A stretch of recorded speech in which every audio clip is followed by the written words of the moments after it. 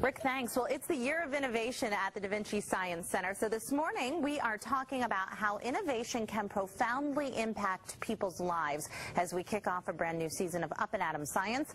To do that, we welcome back our good friend, Chief Scientist David Smith from Da Vinci, and some friends from Good Shepherd Rehabilitation, who you will meet in just a second. Stay tuned for that. Welcome back. Thank you, Eve. It's great to be back. It's great to see you. We've been in Up and Atom withdrawal, so we're excited to start a new season. So talk to us about what's happening during this year of innovation. It sounds fun. The year of innovation is really great, and we have several really cool things going on. Right now we have Tech City, which is a traveling exhibit all about problem solving through engineering in urban environments. Oh, fun. And not just engineering bridges and buildings, although that's part of it, but also things like menus.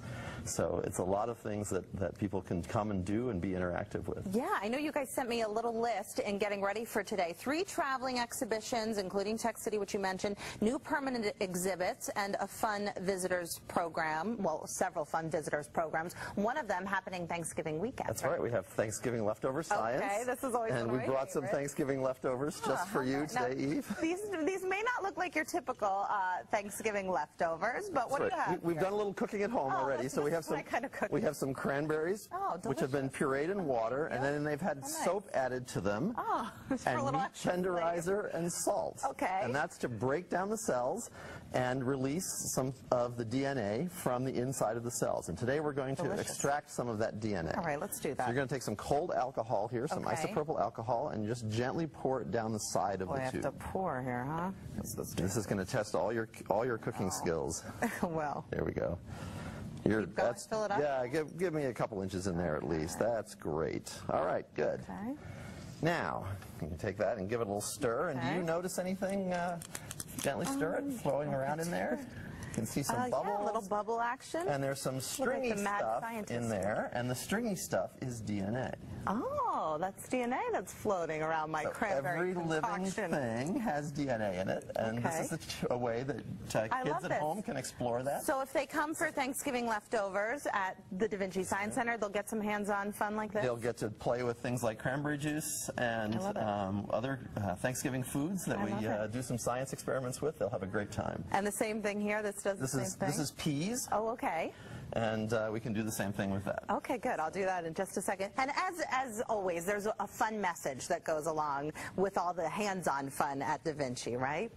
That's right. Well, creativity and innovation is a serious thing, and it's really important for the economy of the Lehigh Valley, and we're engaging kids already, young kids, and thinking about how they can be the creators and innovators of the future. Okay, great. And then speaking of the important message, we want to welcome our friends from Good Shepherd. Nicole Smith, one of the physical therapists, is here with one of her patients, Kevin, and Kevin is going to come walking out using the Ekso exoskeleton, right, Dave? And you guys have partnered with Good Shepherd. Tell us a little bit about that. Come on out, guys. Join the party here. This is a really amazing example of scientific and engineering innovation. Something that would have been science fiction just a few years ago is now science fact, thanks to the work of the engineers who put this system together. And Nicole, I know you're helping Kevin and doing a great job. But talk to us a little bit about the exoskeleton and why this is so great for Kevin. So the exoskeleton is a bionic suit that patients can wear. It is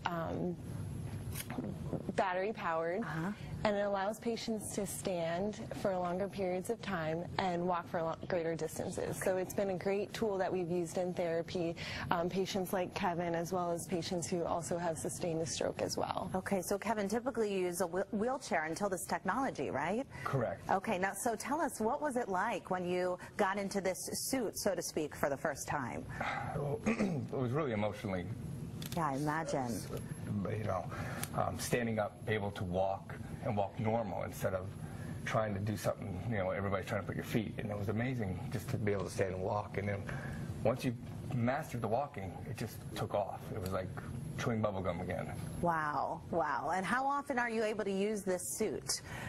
I'm able to use this suit 2 to 3 times a week to help me walk and also make me stronger for my other type of legs that I use. Wow. And Nicole, I'm sure this must be great for you as a therapist to see so many of your patients being changed forever because of this innovation, right? Yeah, we've had so many great experiences. Kevin is just one of the many that we have really helped at Good Shepherd. So. Okay. And Dave, this is why science is so important, right? Absolutely. And this is why our focus is on making science fun and exciting for kids and for adults, so that people learn more about these innovations, learn more about the science that's behind them. All right. Well, from cranberries to innovation and science, we thank you all for being here. And Kevin, thank you for doing that demonstration for us. We're glad you're doing so well. And we will have all the information and a fun activity, right? We will have the directions to do your own DNA extractions at home up on the website. Maybe an idea while mom's making turkey dinner, or dad, whoever gets to have the cooking responsibilities, the kids can be